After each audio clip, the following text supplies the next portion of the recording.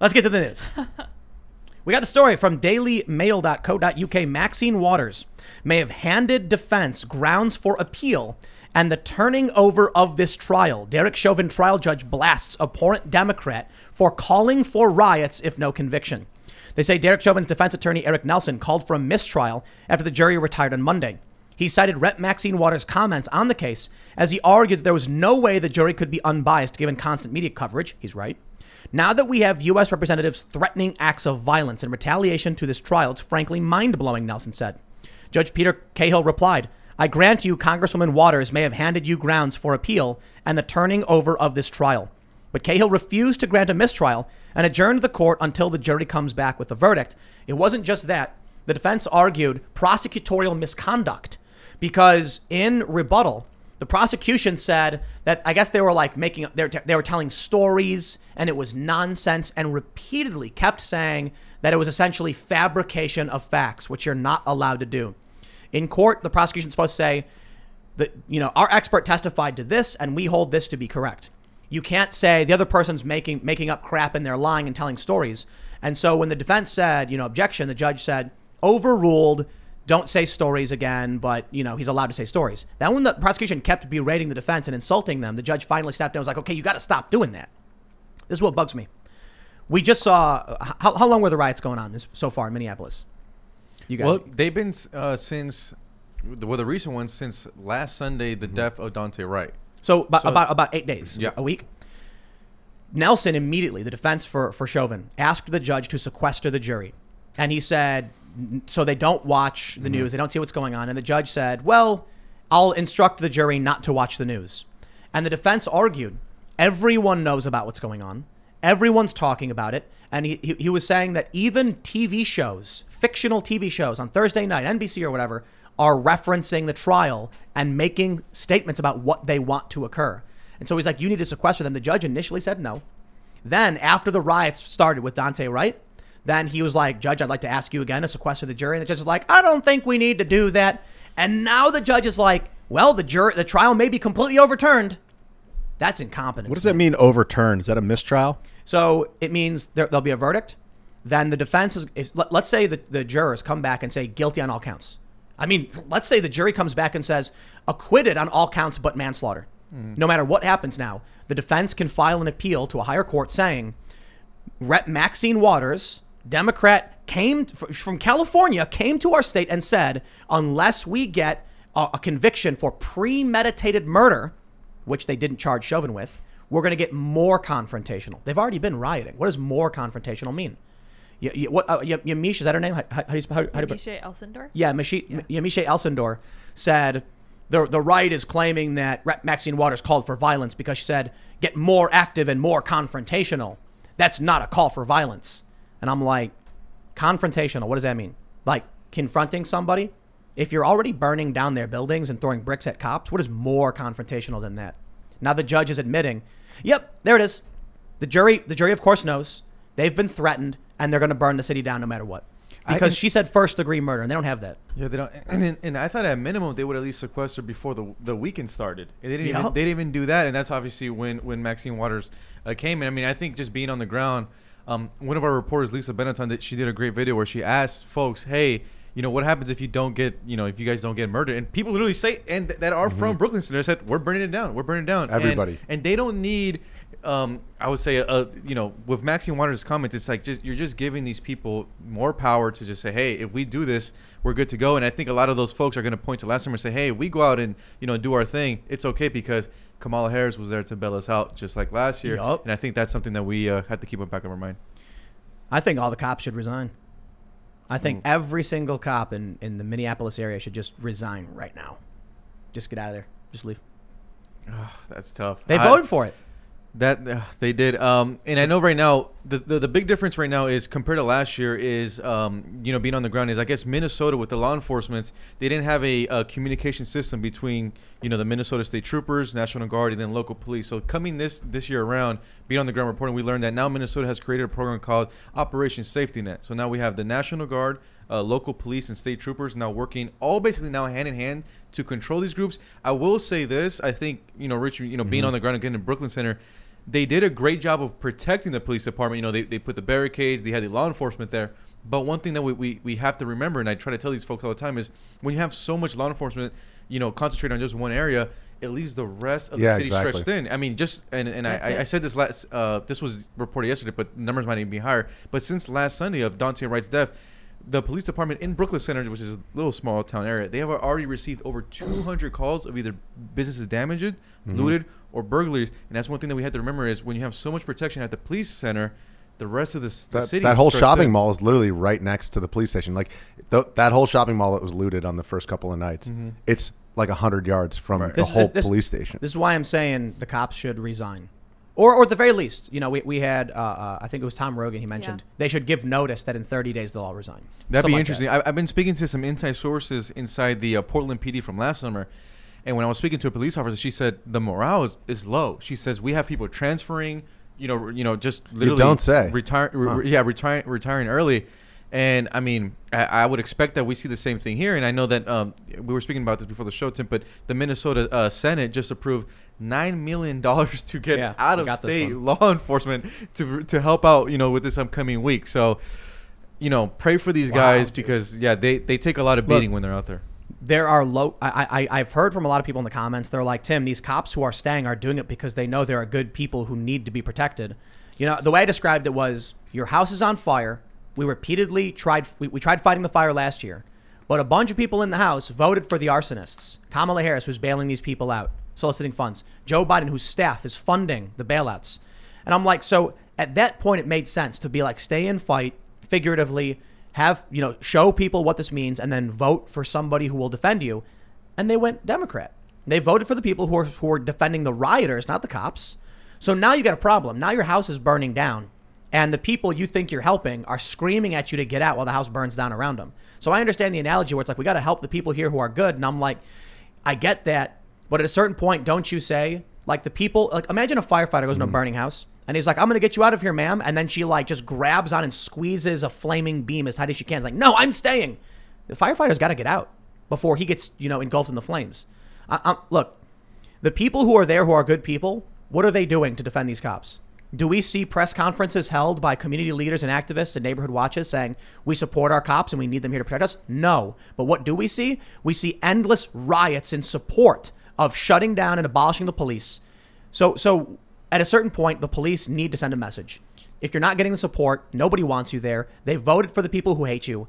Then you need to say, okay, then I'll pass it off to you and then see what happens. You know, the metaphor I'm thinking of is that 10 guilty people go free before one innocent person suffers. And I think that these people that aren't speaking up are the innocent bystanders that I don't want them to suffer. That's a different analogy. That doesn't work. I'm not sure if you guys seen the news too, is one of the city council members from Brooklyn Center came out and said, hey, you know, I get the emotions are hard, but we should wait for due process. Got fired.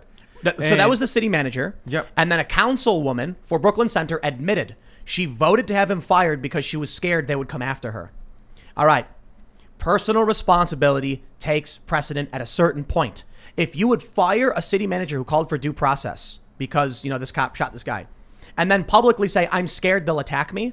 Okay, you need to either stand up for what you believe in or don't come to me for help when you vote to support these lunatics. Look, at a certain point, you got to throw water on the fire, too. But what I think it is, Tim, from being on the ground, because, and I think Richie could attest to this, is we spoke to a lot of residents who don't support, obviously, the constant clashes in their neighborhood, the destruction. The only thing is they're actually afraid just to even go on camera with us in an interview because they feel like, hey, if I go on camera with you, they'll literally destroy my stuff tomorrow. Well, if your house... I think there is a lot of community people that do want to stand up. They want to speak out. I think they're just super afraid of the retaliation. Exactly. Because if they feel like the media, the culture, everyone is against them. Since Trump left, I mean, very much like during, you know, the last year, a lot of the riots have been like us versus the federal government, a la Donald Trump. No Trump, no KKK, no racist USA. But now that Biden's president, it's the system itself. And so you're right. Like the protesters on the ground, I think the ideology has shifted even further left because basically now it's like, okay, now you really adopt our plan or else you're a fascist as well. So Biden's a fascist if you know, he doesn't abolish the police effectively. Look, I get messages from people all the time where they're like, I got my family out of Minnesota last week, or I'm moving next month, or I'm trying to move out now. I get messages from people who say I moved out 6 months ago. I've got messages from people where they were like, Man, Tim, I'm glad you said to get out of the city because I got out before the latest riot started and I lived real close. So listen, I hear what you're saying about people scared to go on camera. The founding fathers, many of them who signed the Declaration of Independence were killed, had their homes burned down, their families were killed. They risked everything to stand up for what they believed in. At a certain point, you don't get to be a pampered golden age American who can sit in your home and just kick your feet back and say, I'll keep my head down and be fine. Because it is expanding. It is getting worse. There are a lot of pundits saying they think the riots after the Chauvin trial are going to be worse than we saw last year. It's one thing to see the anger over the death of George Floyd. It's another thing to see the state say he didn't do anything wrong, depending on what the result may be. So Maxine Waters wants a charge that didn't actually happen. First-degree murder, premeditation. So based on her own logic, riots are coming. If at this point the people are unwilling to stand up and defend themselves, okay, well, do you expect the people who are speaking up, not even from your area, who are speaking out and risking their careers, who are getting canceled, losing their jobs for defending, what's true and what's correct? You expect them to come to your aid when you won't do it yourself? There's that famous line about a leader who says, I would never instruct one of my men to do something I wouldn't do myself, or one of my, men or women. Yet here you have people who won't stand up for themselves asking you to do it for them. And so there are cops who are like, I will. I'm like, nah, at a certain point, if you're a cop and they're all turning their back on you, refusing to stand up and even say the words, I support you, then you don't have support from them. No matter what they think, no matter what they're telling people, they're lying. Somebody who truly supported you would stand up, hold a press conference. We support the police and we reject this. They won't do it. Why? Because they're scared of the extremists and they aren't willing to fight back in a figurative sense, in any capacity. So at a certain point, the cops got to be like, then you're on your own. Because what happens? Kim Potter, a 26-year veteran. There's a guy wanted for aggravated robbery, Dante Wright. He's resisting arrest. He's wanted on a gun charge, so they know he's likely armed. I believe he had a .45 Ruger. Jumps into his car, and she doesn't know what's going on, and she draws her weapon. Presumably, the story is she thought it was her taser. She shoots him. This is a tragedy, but when you have a guy wanted for an aggravated robbery, it's like robbing someone with a deadly weapon, and then he jumps in his car, you're like, okay, he's resisted, and it's active aggression. Should she then defend herself or defend others? Well, she said she made a mistake. For that, the prosecutor comes out, he came out during the riots, I guess, and said, we are going to do everything in our power to see her held accountable through this system. Okay, she deserves it. She absolutely deserves whatever the system throws at her, because all of these cops have been watching what the feckless, pathetic, spineless people of their community have been doing, selling them out, sacrificing them to the mob, and they thought they'd be safe. They thought the mob would ignore them. They thought they could stand there as a part of the system, propping up injustice, and they would be safe. Nah, not anymore. You helped prop up a bunch of arsonists burning down your community, and now you're mad that you're caught in the fire? I can't run into a burning building that you chose to be in. I don't like this metaphor, because the people of the United States are sucking off the teat of the Federal Reserve, bankrupting the world, and we don't deserve to die and be burned in hell for it. This is totally... You're punishing people for something that they're not necessarily responsible for, or we're ignorant of. The Federal Reserve has nothing to do with this. It's the people of the United States are spearheading the global catastrophe financially. Okay, Ian, you got to get back on subject. You're talking about the people of the city being responsible because they're not saying anything. No, because they voted for Kamala Harris. Some of them, but not all of them. The majority of the state voted for the people who support the riots, and they stay there, and they won't speak out. There's a huge number of people that didn't, and even they don't deserve to be punished. Water? Is silence Are they bailing violence? water? Well, is that the... No. Are they bailing water? I think the reason they're not is because they're not organized, and if one of them sticks their head up, it is going to get cut off. They won't even say the words? I don't know, man. They won't speak up to save their own lives? Then you get no sympathy from me. You have the option to simply stand up and say, hello, good journalist Jorge. I wish the police had more support. They won't even do that. They're scared. Well, I'm sorry, man. Life is not always candy canes and rainbows. And when violent terrorists come to burn down your neighborhood, you at least have to say, please stop. At the bare minimum, say, officer, please help us. They won't even do that.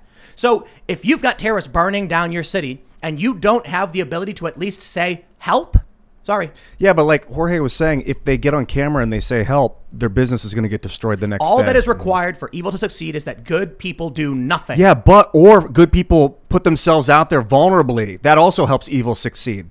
You think? How does that make Because evil? they get killed easy. People need to stand up and at least do something instead of nothing.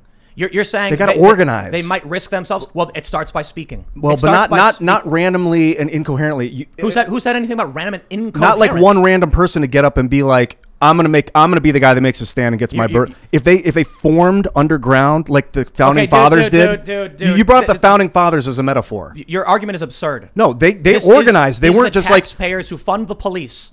The founding fathers didn't get up and say, King George, I hereby declare you're an idiot, because they would have been executed on the spot. No, they had to organize underground. For maybe a certain period, but they literally had constitutional conventions in their states and sent delegates. Yeah. And they voted on these things. Right, but it was all underground. These people are paying for the police. They're paying for the government. They're paying the politicians and voting for them. And I'll tell you this, the people who voted for it, why would I argue they don't want it?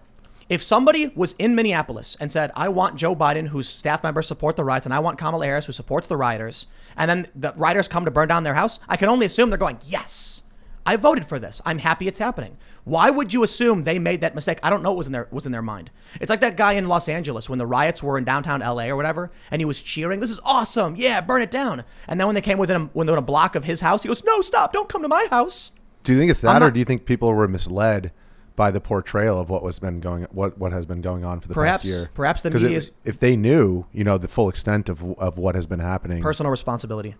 Too many Americans for too long have been fat and lazy, figuratively and literally, sitting around, not paying attention, thinking everything would be done for them. And I'll put it this way, firefighters risking their lives because the DAs won't prosecute these people. You want to get mad at cops? Okay, why should a firefighter risk his life running into literal burning buildings that are collapsing? Because when the police make arrests, the DA cuts them loose. You want to support your community, you need to speak up and do it. But if people are sitting back saying, someone will do it for me, eventually your house falls down because you're not maintaining it. I cannot. You guys cannot. And the police cannot be the people who are begging, just carry your own weight, dude, for once. They won't do it. They won't. So they vote for it. And I'll tell you this, ignorance is no excuse for supporting tyranny. I understand the media manipulates. I hate them for it. I understand that these extremists are terrorizing them and threatening them. But if you don't stand up and just at least try, and no one does, then tyranny wins. This is why I brought up the Federal Reserve and the U.S. people. Ignorance is no excuse for supporting tyranny. We live in the empire.